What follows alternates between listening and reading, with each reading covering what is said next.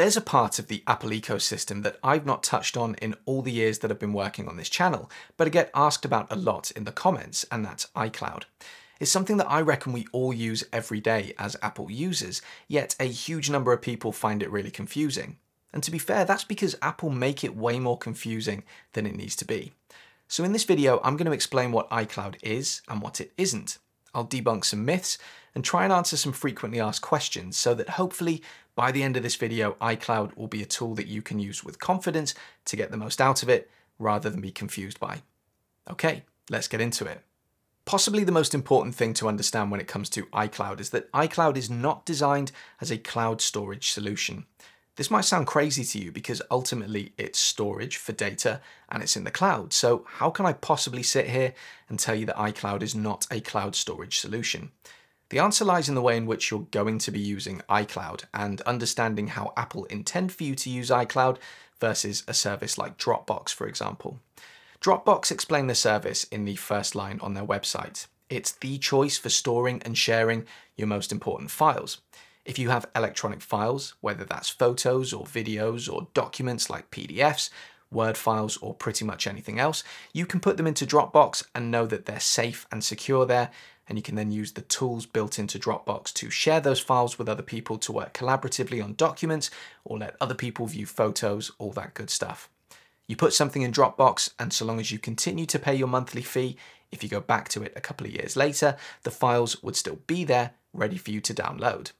And Dropbox also employs a certain degree of device synchronization. So if I install the Dropbox client on my MacBook Air and I put a photo into my Dropbox folder there, it will then upload that file to the cloud. And if I were then to go to my MacBook Pro and check out the same Dropbox folder, I could view the file in there as well. But in general, Dropbox is more about manually putting files into a specific part of your computer or your phone, hence the name, in order for the software to be able to sync and back up that file. iCloud, on the other hand, is all about bringing the overall Apple experience together seamlessly. In Apple's mind, your iPhone, iPad, and Mac are just different tools used to access the same data, the same experience, depending on where you are and what you're doing. You can see this if you download an app like Pages on all your Apple devices. It's essentially the same word processing app, regardless of whether you use it on your iPhone or your iPad or your Mac. Nowhere is this more apparent than with photos and videos. To illustrate this, here's a photo that I took on my daily driver iPhone. This is an iPhone 14 Pro, and I got this picture when I was out walking the dog. I'm quite fortunate because of what I do for a living. I have a number of Apple devices, and the whole point of iCloud is that seconds after this picture is taken, my iPhone is going to automatically upload it to the cloud without me doing anything. It just happens in the background. This does two things. It backs the photo up, but it also means that long before I get home from my dog walk, the photo is available for me to view on the Photos app, on my iPad, on my Mac Studio, on my MacBook Air, even on my Apple TV or my watch. But this is where the service differs from something like Dropbox. Not only is the photo visible in your Photos app, but the photo library is identical on your different devices, again, without you doing anything. If you then take your iPad, for example, and snap a photo on that, or import a photo from a camera, that image will then be visible on all your other devices, including your iPhone. All of your devices feed into and pull data from iCloud. Even though you might own lots of different Apple devices, you've got one iCloud, which is recreating that same experience no matter which device you pick up. Here's a really important thing you need to understand. Let's say that I'm now sitting with my Mac working on that, and I open the Photos app and see the photo in there, and I think, well, I don't want that photo here taking up space on my Mac, I only want it on my iPhone. So I right-click and I delete the photo. Keep in mind, you're not looking at your Mac's photo library, you're looking at your iCloud photo library. You just happen to be viewing it on your Mac. So if you delete it here, you delete it everywhere, including the cloud. So the way in which you need to think about iCloud, certainly in terms of data, is that it's like having a single overarching cloud that's accessible regardless of the device that you're using. The way in which you access that cloud is going to vary depending on your device and what you're trying to access. So from iCloud, you've got loads of services like Photos and iCloud Drive and iCloud Keychain and lots of others that we'll talk about in this video. In short, iCloud stores a lot. If I open my iPhone, I can tap into Settings, then tap on my Apple ID, then tap on iCloud, and then under Apps using iCloud, I can tap on Show All, and you can see for yourself everything that's included here. As we've already mentioned, and as I think most people will make use of, iCloud will store the photos and videos that you capture on your connected Apple devices, and they're stored in your Photos app. iCloud Drive stores all of your documents, either documents that you've created using the iWork suite like Pages, Numbers, and Keynote, or documents that you've imported into files, things like PDFs, zip files, Word or Excel files, or really any type of digital file. There is a 50 GB limit per file, and you can't use it to store things like library files. Mail, messages, contacts, and calendar syncs across all your devices, as do first-party productivity apps like Reminders, Notes, and Freeform. So when you put a reminder on your iPhone and then you notice it on your iPad, for example, that's iCloud working in the background. Any health data that you input on your phone will sync to the cloud, and as of iPadOS 17, you'll be able to view and edit that data in the dedicated Health app for iPad, and changes will be reflected across all devices. Passwords and login information are stored in iCloud Keychain, as well as browser information in Safari, things like your bookmarks, favorites, and even profiles when iOS 17 releases. Many of Apple's first-party apps like Stocks, News, Books, Game Center, TV, and more use iCloud to keep everything in sync for you. And if a third-party app offers iCloud Sync, that data will also be stored securely in your iCloud account. And of course, backups of your devices are stored in the cloud. By the way, if you're enjoying the content here, why not consider signing up to my newsletter, The Proper Weekly, which you can do via the link in the description of this video or by scanning the QR code on screen now. The newsletter goes out each Friday, and I include some tech news from the week, a behind the scenes of what's happening here on the channel, as well as a tip for an item in the Apple ecosystem. One of the most common misconceptions I see when it comes to iCloud is people getting iCloud and iCloud Drive confused. Think of it hierarchically. iCloud is the cloud service that sits up top and then has all of these services branching off from it, of which Photos is one, iCloud Keychain is one, iCloud Drive is one, and they all exist because they leverage iCloud. iCloud Drive is like the Photos app on your iPhone, but for files. It's a place where you store digital content that's immediately accessible on all your different Apple devices. The difference is that rather than storing specifically photos and videos, which you can store here by the way, just to confuse things even further, iCloud Drive is designed for files like word processing documents, spreadsheets, slide decks, PDFs, and most other similar files. You can store photos and videos here if you wish, you're just better off storing them in the dedicated Photos app instead. To illustrate how this works, here's a PDF that I've got stored locally on my Mac. I'm going to open Finder and then drop the PDF into iCloud Drive. It's a deliberately small PDF, so it won't take long for this to upload, but then if I grab my iPhone, which is logged into the same iCloud account, I can then open the Files app and you can see the PDF right there and ready for me. If I right-click on this file on my Mac, notice that we've got two options for removing this file. We can move it to the bin, or we can remove the download. If we move it to the bin, the file will be removed from my Mac, but also iCloud, so this will no longer be visible here on my Mac or anywhere the file is deleted. Alternatively, if you choose Remove Download, you're going to remove the physical file from here on your Mac, which will free up space here on my Mac, but it will stay in the cloud, accessible on all your devices. You'll know this has happened if you see a cloud icon with a little arrow pointing down. Tapping on that icon will download the file to your computer, but so would double-clicking to open it up. Like I mentioned earlier, this is one of those annoying things where the feature to remove downloads exists here in iCloud Drive, but not in Photos. Your computer is generally pretty good at managing all of this by itself. It learns that if you've got files that you're opening and editing on a regular basis, it will generally keep those on your machine, whilst also syncing it to the cloud, but files that you rarely ever use or haven't touched in a long time will be offloaded. In general, because of the way iCloud Drive is designed, you'll probably manage most of your iCloud Drive data from within other apps. So for example, when I create the PDFs for my videos, which you can access for $5 a month via the link in the description of this video, by the way, I open up Pages, I create a new document, and I choose the Pages folder in my iCloud Drive as the place to store the document. Because I create them in iCloud Drive rather than, say, in my Downloads folder or a folder that's local to my computer only, it means that I can start the project here on my Mac Studio, but then I could grab my MacBook Air or my iPad or even my iPhone and pick up right where I left off. Plus, any changes that I make would be immediately synced to the cloud and therefore all my devices. Notice in this folder, you can see the sizes of these documents, and some of them are really large.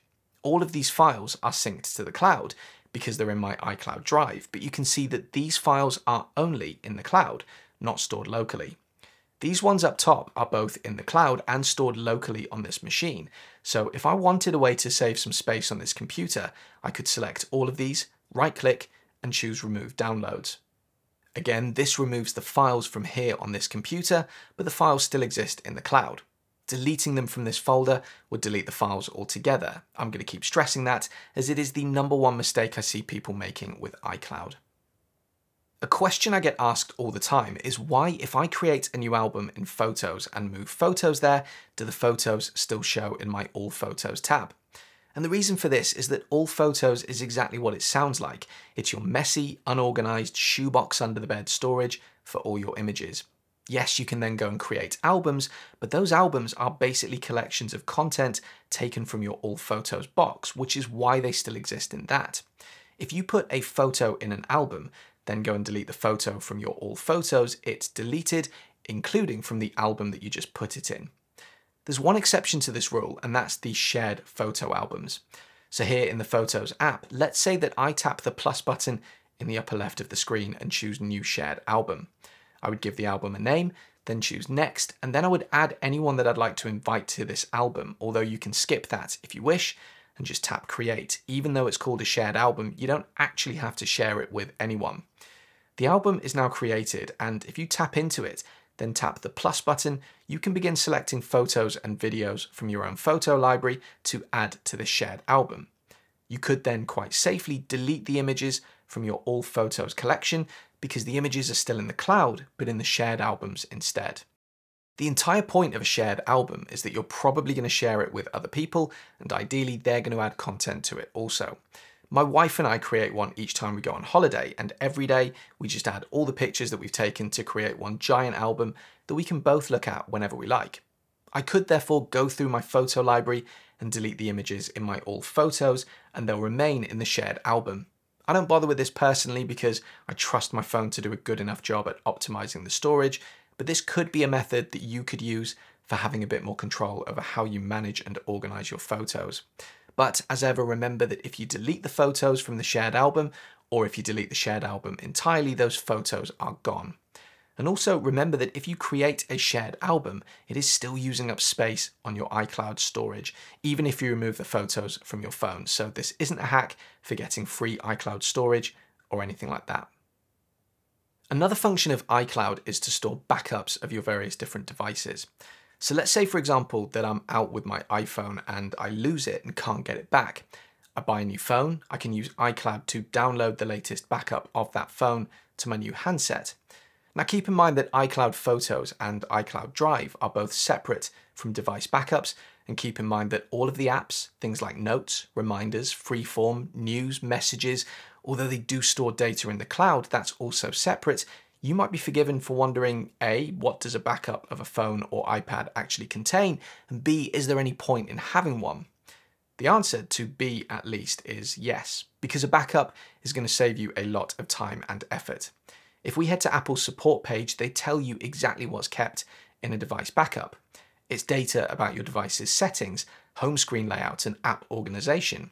It's things like your Apple Watch backups, because your watch gets paired with your iPhone, so the backup for that is kept within your iPhone backup. It's app data for various different apps, but it's also photo and video backups if you're not using iCloud Photos, although honestly, I'd recommend that you enable iCloud Photos for simplicity. It's messages if you're not using messages in iCloud. So you can see that if you're someone who generally makes use of iCloud, device backups are a convenience more than anything else, saving you from having to mess around in settings. To enable iCloud backups, go into Settings, tap on your Apple ID at the top of the screen, and then find your device in the list down at the bottom of this page. Tap on your device and ensure that iCloud Backup is enabled. You may wish to disable backup over mobile data. I've got an unlimited data plan, so I'm not worried about this. In general, my iPhone is going to back up at night over Wi-Fi. Another common misconception here is that backups are created new and add to old backups, clogging up your iCloud storage. This isn't the case at all. Any new backups overwrite the old ones, so you should only ever have one backup per device in your iCloud storage. So every Apple ID comes with 5 GB of free storage from Apple. That's every Apple ID, not every Apple device. So one of the tools that I use for my video creation is a burner account. I created a separate Apple ID with fake information, and it's full of photos that I don't care if people see in my videos, and notes that don't contain any personal information, fake contacts, and all that kind of stuff, because it makes my life easier when I'm creating these videos. I created this burner account for free with Apple, and it came with 5 GB of iCloud space that I can use to upload photos and videos, documents in iCloud Drive, backups, everything that we've already talked about. 5 GB is not a lot of data these days. The keen-eyed amongst you might have noticed that on my real account, my iPhone backups are about 5 GB by themselves, so you can see how this data gets eaten up pretty quickly, and honestly, this is deliberate by Apple. They want to give you just enough data so that you can experience the benefits of it, but not enough that you can stay a free member for too long. The good news is that iCloud space is cheap. Now, you could head into Settings, then your Apple ID, then iCloud, then Manage Account Storage, and you can see that on my real account, 262 GB of space is dedicated to my photo library. So if this bothered me, I could go into Photos, and I could be ruthless and delete some content from in there to free up some space. Or I could access Photos on my Mac and grab a load of pictures and videos and pull them across to an external drive or upload them to a different storage provider. This by itself isn't a bad idea, by the way, just to ensure that your precious photos and videos are being stored in more than one place. But honestly, what I would recommend most people do is pay for some more storage. You can see on my burner account, if I tap into Change Storage Plan, I can get 50 GB for £1 a month, 200 GB for £3 a month, and 2 TB for £9 a month. If you'd prefer to go down the manual route of deleting iCloud storage, it's all here in Manage Account Storage. But do of course be aware that if you delete anything, it is gone for good. iCloud.com is basically the web interface that you use to access much of what we've talked about here today via the web. You would navigate to iCloud.com and log in with your Apple ID and password. Once logged in, you can do a surprising amount. You can access your iCloud mail, as well as view your contacts, calendar, notes, and reminders. You can view and work in the iWork suite of apps. That's Pages, Numbers, and Keynote. You can use Find My to find your devices. You can view your photos and videos in the Photos app and your files in the Drive app. You can also view your storage usage and make changes to your plan here if you wish. You can access data recovery, where you've got 30 days to restore any files that you might have deleted from iCloud. iCloud.com is really useful, but it's one of those there if you need it types of services. I tend not to use it because I'm really embedded into the Apple ecosystem and all the work I do is on an Apple device. But if I was having to jump between an Apple device and an Android phone or a Windows PC, for example, it would be really useful to me. Keep in mind, everything that you do on iCloud.com is going to be in your browser, so totally online, in other words. If you download and change anything, you'd then have to upload it again to ensure iCloud is up to date. If you sign up for a paid version of iCloud, you also get access to iCloud Plus features. iCloud Private Relay is designed to make it more difficult for companies to build a profile about you based on things like your IP address, location, and browsing history. It's different to a VPN, but it offers some degree of the protection that a VPN would offer you. Hide My Email allows you to create unique, random email addresses that automatically forward to your inbox. This is actually really useful. I've used this a bunch of times where I maybe want to sign up for something, but I'd prefer to not use my actual email address.